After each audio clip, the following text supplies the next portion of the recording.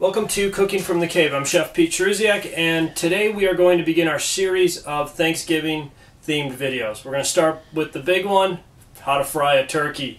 And we're going to start with a 12-pound bird. And this is going to be done, some of the prep's going to be done in the cave, and then we're going to go outside and I'll actually show you the fryer, how we have it set up. First thing is the bird itself. You got to start with a thawed bird, and if you can, start with a bird that you've brought out to the counter and let it sit at room temperature for about a half an hour before you do anything to it. After that, we're going to remove our neck, which will be on the top of it. It will be tucked in the upper breast part, and then the giblets and the gravy part is down in the bottom. The next step is to get a good rub going, and the rub that I'm using today is mustard, Italian herbs, little green onion, paprika, and also some garlic powder, salt and pepper. And I'll give you the exact recipe on the website, so make sure you check that out.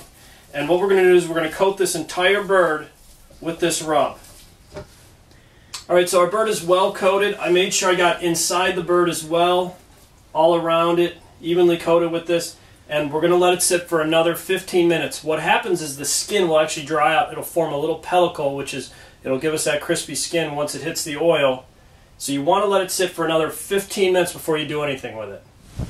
Alright, so now being outside, what we're going to do is we're going to talk about the components that go into actually frying that turkey. One, you're going to need a source of gas, so I'm going to use a propane tank. You're going to need a real powerful burner. This is going to be a King Cooker burner. It gets up to 125,000 BTUs. It's not for the faint of heart. And two, you're going to need a big old stock pot that you can put oil in. And for a 12-pound bird, which is what we're going to be frying today, you need about 3 gallons of oil. The fourth thing that you're going to need is going to be a good thermometer. And so I have the thermometer sunk into the oil so I can get a good reading of what that oil temperature is going to be. And we'll just keep an eye on it. It will take about 45 minutes to an hour to get that oil up to temperature, even with such a powerful burner. Because one, we're going to be doing this in November, it's going to be windy, it's going to be cold, so we have a lot of elements that we're going to be dealing with that we don't really have that to worry about when we're inside of a kitchen. Dealing with the outdoors. A few things I also want to say with this is don't be a fool and do this in your garage, okay? Deal with the cold weather and do it outside when you're going to deep fry a turkey. Alright, now we're going to go inside and we're going to check in on how our turkey's drying. Alright, so our turkey's sitting on the counter. I just rechecked our oil. We're about 140 degrees right now, so we have plenty of time to wait. So let's go over some more safety tips when it comes to frying the turkey. One, make sure when you're setting up your King cooker or your fryer outside, make sure that it is on a flat surface. Two, make sure that it's away from your house. Again, I alluded to not doing it in the garage. I hear so many foolish stories about somebody burning down their house because they thought, well, it's too cold, I'm going to put it in the garage and it'll be fine. Don't do that. Get it away from it. 3, know your elements. If it's windy outside, see if you can get it closed on a side of an embankment or something, or away from the wind so your flame doesn't blow out as you're lighting it. And with that, also rain. If it's raining out, you obviously can't do it because you don't want the water to get into the fryer. What happens when water goes into the fryer?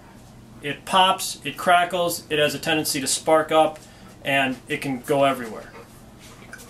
4, please, please, please, if you have kids, make sure that they are either well attended to or away from what you're doing, because you don't want that fryer to accidentally tip over, create a big fire, and have a panic. And maybe 5, if you're still leery about doing this at home, get yourself a good house fire extinguisher and just have it in hand somewhere, so that if something did happen, you could easily put it out. And if there's a way to buy a regulator, and they sell them at most hardware stores that have a quick shutoff valve, get that if you're going to do this outside, or if you're going to cook with propane at any time outside, even for your grills. So you can just shut them off very fast, so if anything does get out of hand, it's a real easy fix and you can control your flames. Now let's go check on that oil one more time, and we probably are ready to start deep frying this bird. Alright, so our turkey's been out for about 15 minutes after rubbing it and everything down. We checked our fryer oil. Our fryer oil is now at 400 degrees. want to start at 400. Once the bird goes in, it drops down to 350. And my trusty assistant handed me my set of tongs. The easiest way to do this, and most king fryers come with a pouch that you can actually deep fry your turkey with. I'm pretty sure at one point in my life, I think I ran over with the car, so I threw it away. So the other safe way is if you get a good pair of tongs and you just gently lower that bird in there. It's going to steam up, it's going to boil and everything. You want to keep an eye on your thermometer gauge. It will drop down in temperature a little bit. And once it does that, you want to monitor your temperature at 350. So we'll just keep an eye on this for the next 45 minutes until it's done. We'll take an internal temperature of it of about 165 to 175. And then we'll be all set to eat our turkey dinner. Alright, so our turkey's been in for 45 minutes. A few steps that you want to do before you remove that hot turkey from that hot oil. Make sure you turn your fuel off.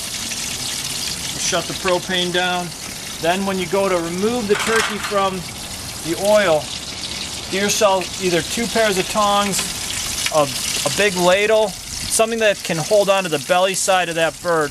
And you're just going to slowly pull it out of that oil. Don't go too fast, because the key is to remove as much of that oil from the bird as possible. I mean, even if I can, let it sit over it for a little bit and let some of that oil drain. If I get all the oil, then I can now transfer it over to a sheet tray and let it rest for about 15 to 20 minutes. Alright, look at how golden brown this is. It's just ready to be eaten. We're going to let it sit for about 15 minutes and then we can carve it up for turkey dinner. Coming back, we've let our turkey now rest for about 15 minutes. That fryer does a wonderful job of keeping the meat on the inside really juicy and tender, as well as crisp up the skin. You know, the secret here is that it's being cooked from the inside and the outside. That's why you can get it done so much faster than in a traditional oven. A very simple recipe, simple techniques that everyone has to try. If not this year, maybe next at your Thanksgiving. Again, thanks for joining us from the Cooking from the Cave, and have a great Thanksgiving, guys.